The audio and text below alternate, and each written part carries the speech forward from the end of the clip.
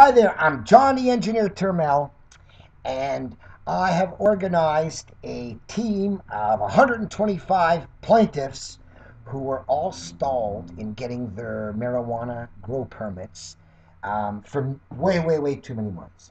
We have what we call our Lessard card, which is the Director of Health Canada under the MMAR said we process applications in under 4 weeks and renewals in far less. Well, we have people now waiting 6 months, 8 months, 11 months, a lot more than 4 weeks. So I've organized some statements of claim to demand the value of the pot you could have grown during the delay the judge finds objectionable, as well as the cost and the site rent and all those expenses you paid waiting. So, $2. All you have to do is go to johnturmel.com/kits, and the specific file is johnturmel.com/DELSCINS.pdf for delay statement of claim instructions.pdf. So join the team, see if we can't hurt these. So this is the article we're going to talk about. Patients take feds to court over backlog in pot home grow permits. The story of the biggest Section 56 Medpot class exemption in history, affecting 90,000 people, and how Health Canada are trying to cover it up. So, I'll be posting an actual more in-depth text at my blog, which is at alt.fan.john-turmel.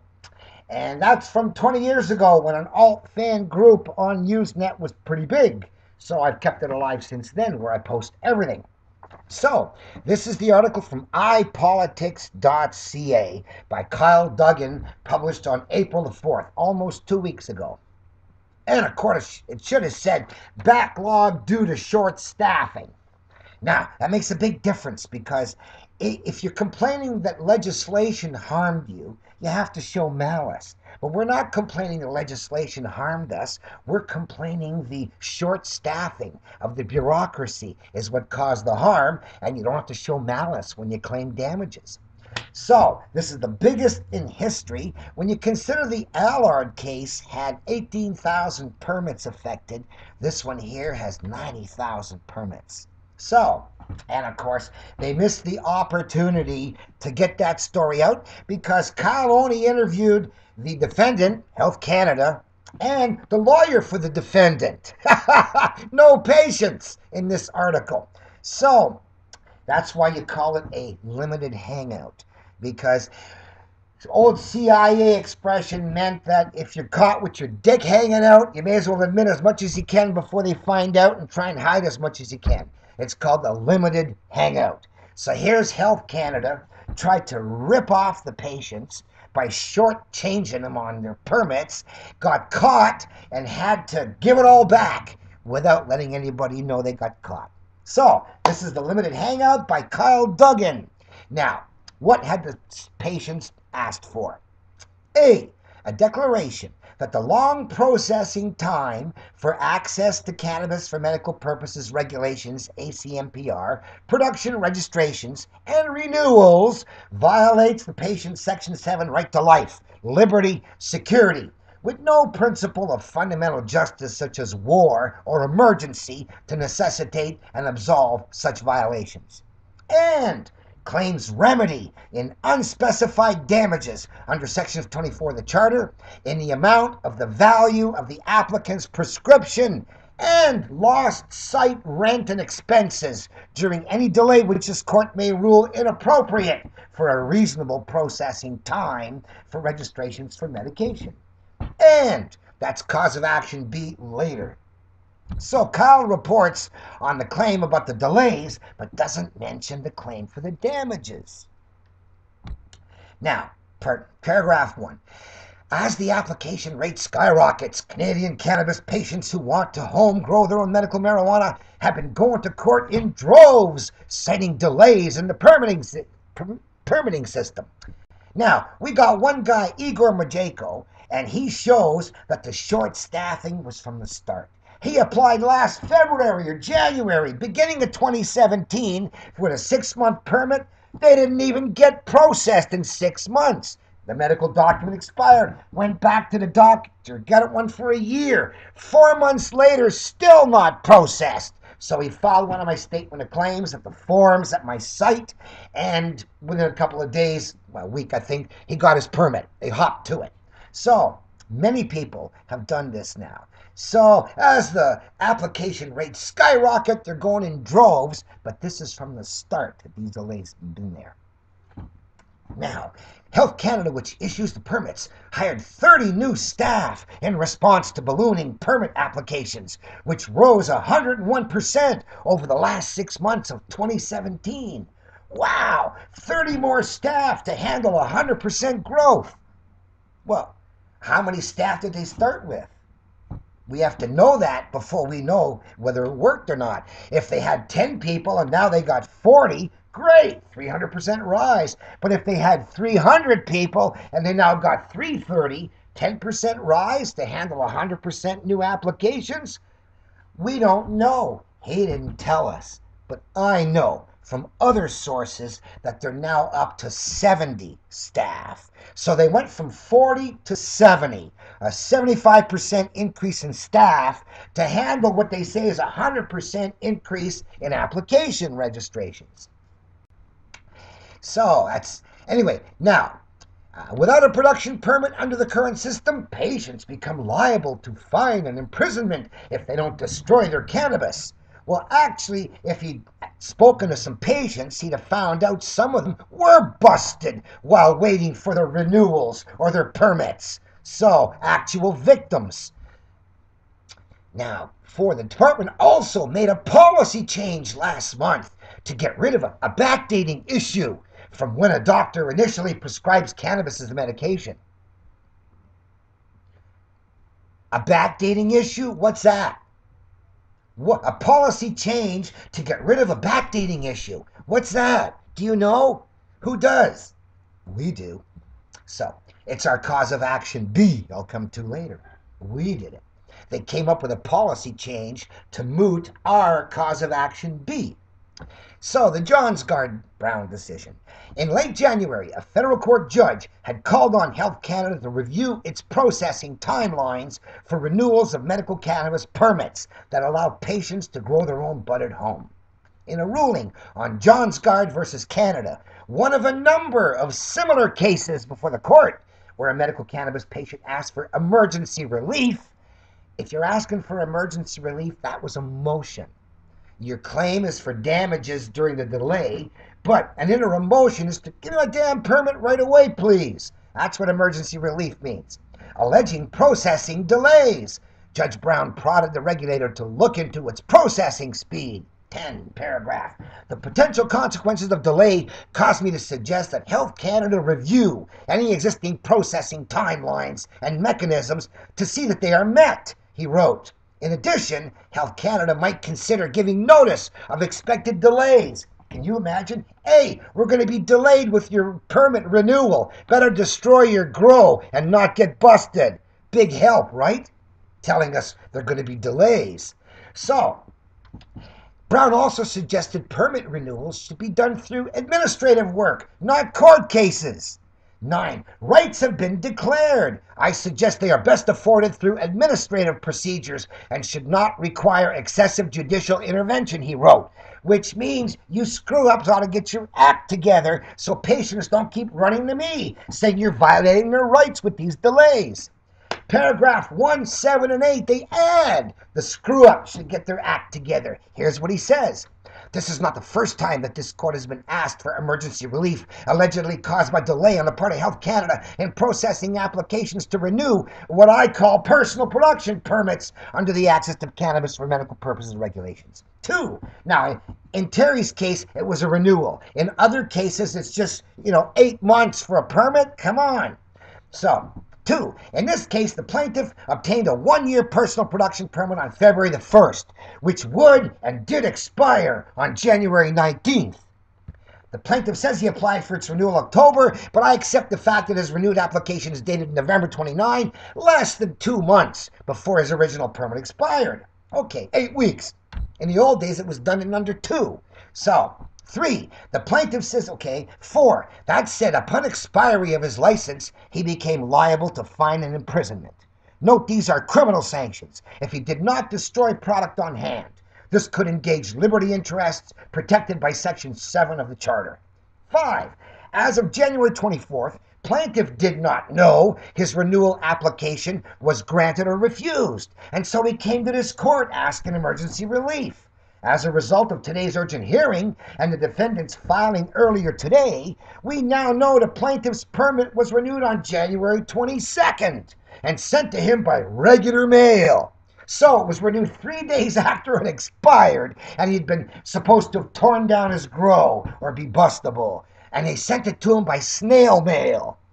So, that said, and as mentioned, this is not the first time such emergency relief has been sought from the federal court. And in addition, this is not the first time an urgent hearing has been scheduled by the court to address alleged delay. 8, I'm not satisfied that proceeding as we have today and on the other occasions is an entirely efficient way to proceed, either for the court or the parties, including the defendant and their counsel. 11, in the circumstances, I'm satisfied the present motion has been rendered moot as a result of the renewal of the plaintiff's license. So, mooted by a hop to it 3 days after it expired. Now, others were mooted on the date they were to expire. I mean, they got it on the date, they renewed it, because they filed a motion. Everybody who files a motion before they get to the judge, the plaintiff the defendant really wants to get it off the judge's desk. So they hop to it so far, except for one guy, Salandi. They told the judge they weren't hopping to it. It's going to be done in normal procedure, and they did it the next week. The main case about application delays is still being reviewed. What's this main case? Oh, didn't mention the damages. But Brown dismissed the Johnsgard case without costs, because the permit was eventually renewed. Doesn't that make it sound like all these cases are about getting their permits renewed and registered, and not a word about damages? So do tell us about the main case. Now, Terry's case was a motion, and he got it. So all of those people who wanted their permits renewed or granted before they saw the judge got them. But their cases for damages go on. Now, not all the plaintiffs filed motions. Like a whole bunch of them waited a week and even got their permits within a week and didn't have to file motions. Some did just for the fun of making them hop and find out why they took the delays. So, all right, now back to the thing. More than 28 Canadian cannabis patients from across Canada had filed similar, if nearly identical, federal court claims based off a template downloaded from a website. Now, this is lying, because there are actually 113 filed when the article came out, now up to 125, which, is more than 28. You get the difference between lying and lying. Lying is using the truth to mislead, okay? And that's using the truth to mislead to say more than 28 when the number's 113. And notice they can't say the site. They can't say johnturmel.com/kits. Why? Well, there's been a blackout on me for many years. I've been telling you that. Back in 2014, when I had 300 people in federal court demanding their permits back, they talked about how they couldn't contact me. I wasn't available near my phone or my internet. And back in 2003, when I made them drop 4,000 charges, that also, they couldn't find me. They'd said a case in Toronto. Didn't even mention I got filed it. So anyway, here it is. A website with templates. That's where these droves of people are getting their forms. Now, and they're alleging processing delays are an infringement on their charter rights. Well, you got double cancer patient Donald Cote waited 8 months before they told him, chiropractor doesn't count, got to get a different doctor. 8 months. Igor, 11 months. 6 months, they didn't even get to it. Spent a month getting another doctor, then 4 more months on the next one before he had to file a statement of claim. That's terrible. 11 months. Now, a number of cases have been declared moot. No, none of the cases. The motions for interim remedy, like Terry, were declared moot, but not damages for the delay. However, since the respective patients received their permit renewals after they pursued legal action. So, moot after you pursued legal action and got your permit. But that's not the cases. That's just the motions. And of course, Salandy, Nathan, he had filed a motion, the only guy they fought on, and 7 weeks, not 8. And they said, well, he's just going to have to wait. Now, we filed our motion, the Crown filed the response, where the Health Canada guy said, you just have to wait for normal procedures. And then we filed our reply, and the judge handed down his decision. So you didn't wait long enough. Come back in, whenever you want later, when it's waited longer. And in the meantime, we found out that they sent it out on the 3rd of April by snail mail, which made us file a reply for nothing and made Judge Brown file a decision for nothing on a case, on a motion to renew his thing now, which had already been done, and they didn't tell us about it. So Nathan filed a motion to censure the defendant for not having disclosed that they'd issued the permit in time to avoid our having to file a reply and the judges having to put in a weekend come up with the answer.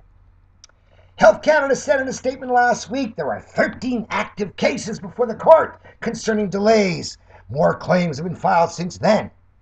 113 active cases before the court, not 13, and it's up to 125 now. All right. Judge Brown is handling the cases in collective case management through Alan J. Harris versus Her Majesty the Queen, a case which has been proceeding through the court since September last year. He was designated lead plaintiff because he knows his stuff. He was a former Gold Star. Anyway, Harris's statement of claim argues processing time has been lagging because staff have been swamped by many applications. Well, you got skyrocketing, ballooning, swamping, not in the early days. That wasn't the reason. Now, they also mentioned the document argues that over 5 months to key in the information of the computer is excessive, and not enough staff is a lame excuse to delay the processing of medicinal purpose. So anyway, that's Jeff's claim. They stalled his application 5 months. They stalled his wife's application 7 months. And they stalled Igor 11 months. But mention the 5 months, when the worst is more than double as bad. Limited hangout again.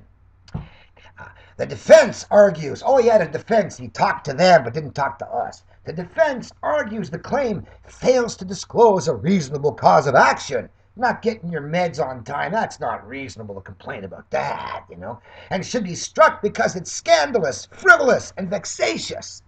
So it's vexatious to claim that Health Canada should speed up and that people are dying. They're feeling vexed. And it's frivolous for us to complain about bureaucracy. And it's scandalous to say they're screw-ups who are causing people to die, maybe.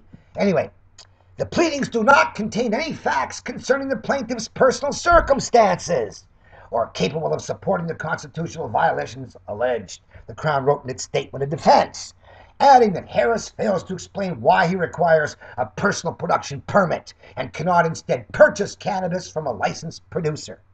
Well, first of all, there's no statement of defense yet. Okay, that comes after their motion to strike as frivolous gets thrown out. But that's all they got. They're saying that all of these people complaining about these huge delays, frivolous and vexatious, that's it. That means it's too funny to be bothered with. Just throw it out because it's silly. That's the only defense they got. And they're saying, things are frivolous and vexatious, no cause of action, when you don't have enough facts to make your case. Well, the only facts I had my people submit was the date of effective and the date of expiry, which showed you how long was subtracted by the processing time. So, that's how it worked. What more did I need? They say we need to know his personal circumstances. We got to know what his sickness is to know whether it took too long. Or another one, we got to know why other chemical drugs weren't used first before pot. And finally, we got to know why he chose self-grow instead of going to buy it from an LP before we can know whether it took too long. These are not relevant things they are calling facts that are missing, while they don't even mention the facts we provided, which are the dates. And we're talking about, did it take too long? What more do you need? Do you need but the dates? You don't need to know his illness. Did it take too long? You don't need to know why chems didn't work. Did it take too long? You don't need to know what route he chose. He wanted cheaper self-grow than paying taxes and licensing and bags and advertising from the LPs. It's cheaper to make it at home. That wasn't explained, but they should know to know whether it took too long to process his permit or not. That's how stupid they are. Anyway, and that's the only thing they got. Frivolous and vexatious because he didn't tell us what his sickness was and why chems didn't work and why he chose self-grow. Frivolous and vexatious without that data. So, applications for homegrown medical cannabis surged last year. Behind the scenes, those homegrown medical pot permit applications and renewals have been increasing exponentially, straining the system. Hey, Igor found the system strained at the beginning of 2017, not the end. So, and it was skyrocketing, and it was ballooning, and it was swamping, and it was surging, but none of that caused it because it was short staffing all the way. Now, the good stuff, the lies. The number of active registrations doubled in the last half of 2017, increasing sharply from 6,880 at the end of June to 13,829 by September. Wow, that sounds like they went from 7,000 to 14,000, doesn't it? And they got a chart. April, 4,400. May, 5,200. June, 6,800. July, 8,800. August, 10,500. September, 11,600. October, 11,800. Wow, only 200? November, 13,001. And December, 13,008. Wow, they went from 7,000 at the end of June to almost 14,000 at the end of December. Double, right? Wrong.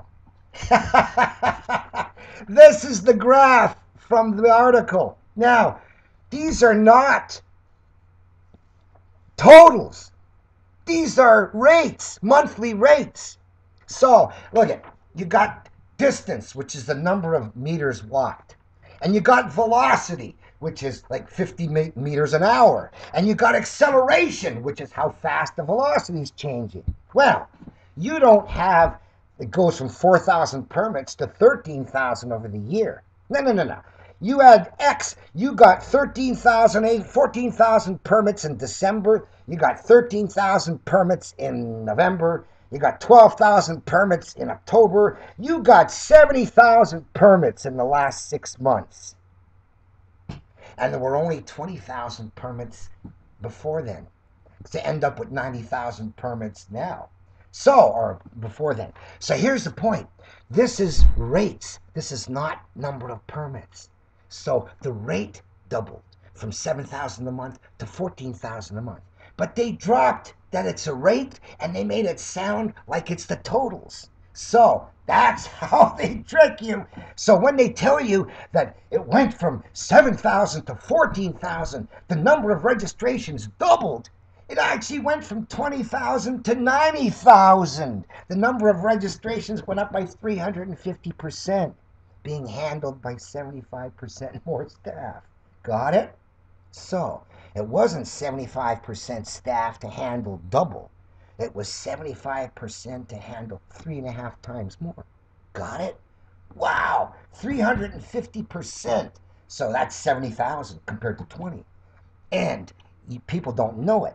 Now, anyway, that is how they've lied with that by using not registrations. It says registrations, but it's per month, okay? And that's why if you do, but what's interesting is if you do take the June and December, it happens to be 101%. So the lie was built on the false statistics that these are active registrations. And what does active mean? Those are the ones that were processed. Now, Nathan was told he'd have to wait. And the reason he's got a statement of claim originally was the lady who spoke to him, a clerk, said it's going to take another 26 weeks. That's why he moved right away. So That means that you're talking 5 months worth of people sitting in the mailroom still, and at 13,000 a month, 14,000 in December, and you expect it to be going up, same amount. Hey, 5 times 14, 70,000 people still in the mailroom if it takes 6 months to get out.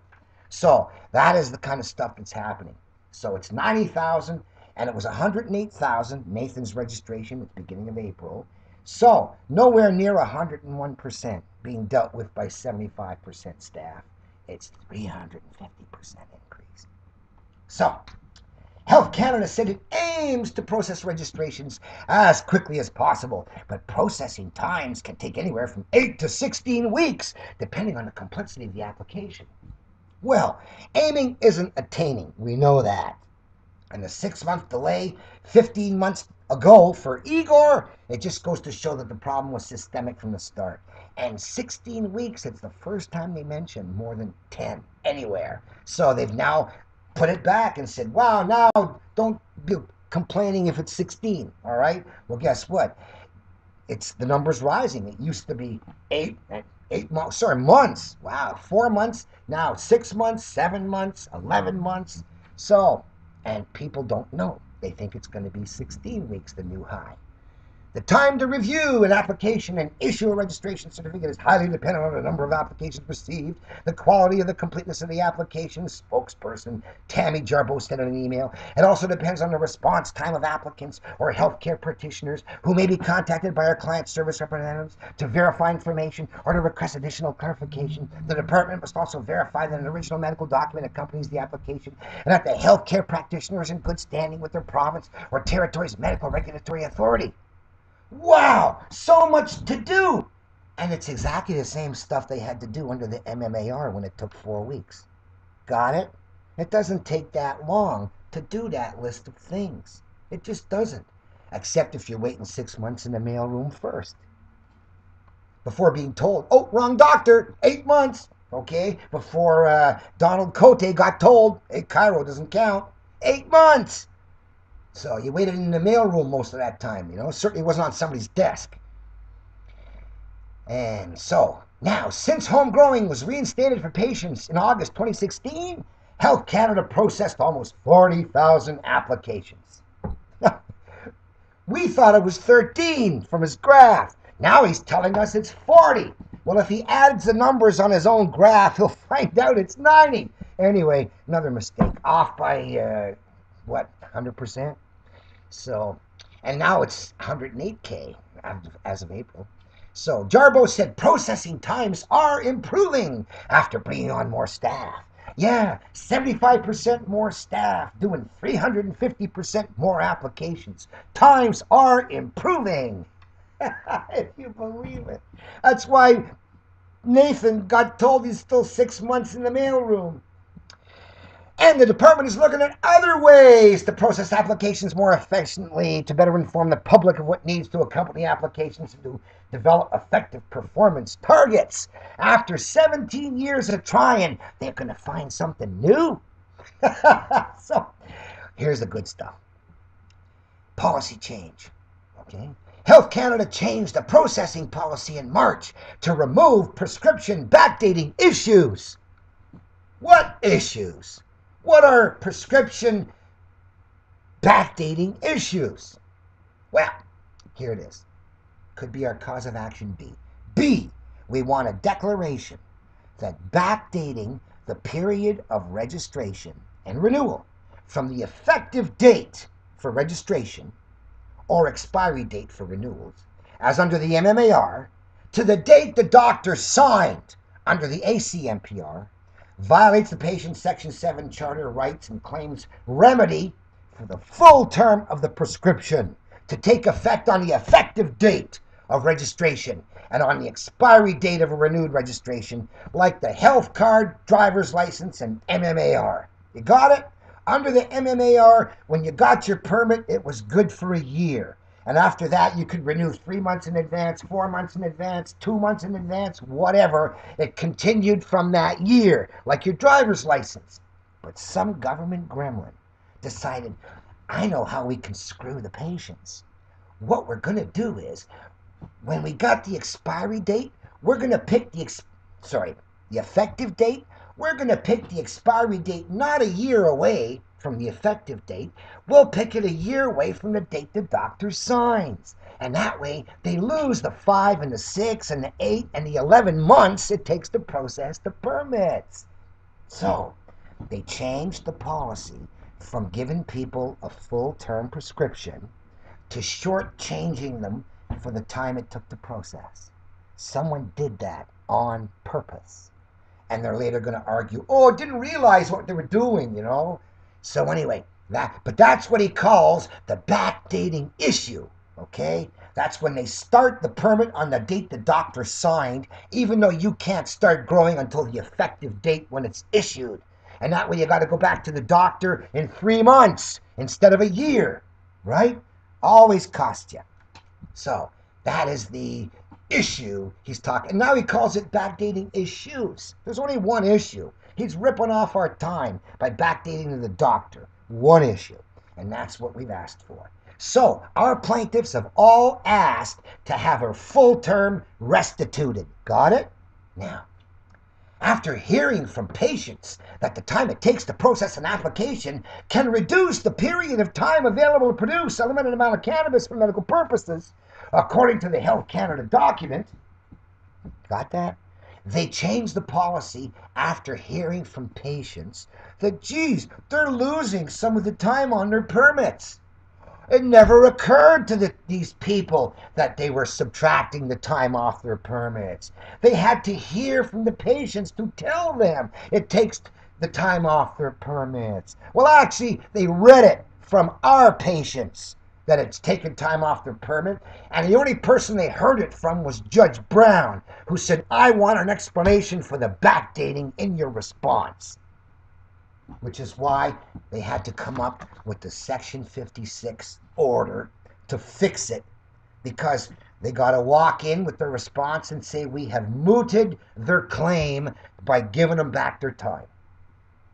Our 100 people, 125, asked for their time back. Now they got to give it back. Well, the best way to do it is just quietly say, we've stopped ripping you off, but just don't tell anybody we're giving it back, though it is being given back. They get a little letter saying, oh, your thing now goes to full permit. So anyway, after hearing from patients, no, they read it from the patients, they heard it from the judge. You know, and again, they forgot to mention the restitution we are seeking. Finally, the same document which gets sent to patients tells them processing time can take in excess of 8 weeks to process an application and issue a registration. And that's true. 8 weeks, in excess of 8 weeks, 18 weeks, 28 weeks, 48 weeks, they're all in excess of 8 weeks. That's the difference between lying and lying. So, finally, according to an email from the Department of Justice's litigation sector, nothing from the patients ever, okay, Health Canada and the lawyers, the policy change, that our people are demanding, Cause B, will ensure that processing times do not shorten the length of time the registration certificate is valid, and allows Health Canada to issue registration certificates that will last a full year. So, they changed it back to the way it used to be under the MMAR before some gremlin tried to hurt everybody and did. It argues that one court case in particular, which alleged delays arising from permit backdating, should be considered moot. Wow! One! When over 100 demanded it and over 90,000 got it, and they're only admitting one person got backdated? That is the ultimate limited hangout to say that a fix by the minister for 90,000 patients' permits only really affected one. Oh, Jesus, who told them that? Anyway, task force. The government's consulting task force recommended that Ottawa monitor and evaluate patients' right to a reasonable access to cannabis when Bill C-45 comes into force. This is the task force who didn't notice that, gee, by subtracting the time it takes to process off the permits, they don't get as much pot for their permits, do they?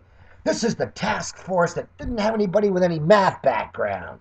So, now, of course, the motions are made to get their attention. Statement of claims for the value And don't forget, most people find the value of the pot hard to visualize. How are you going to claim it? So my prescription time is the amount I was charged at the LPs, and they're going to want to argue with us. But how much you spent on your rent sitting idle, that must have really gouged and really hurt you. Because Justin's in there to impede the little guys and help the big guys corner the market. And that means that if they can force you to get a grow site right away before you apply, and then take 6, 8, 10 months before they get it to you, who knows, it might be able to bust a bunch of you little guys, right? So, finally, the regulation that one guy can only grow for 2 people means that little guys can't get a grower, can they? They're forced to go to the high-priced LPs.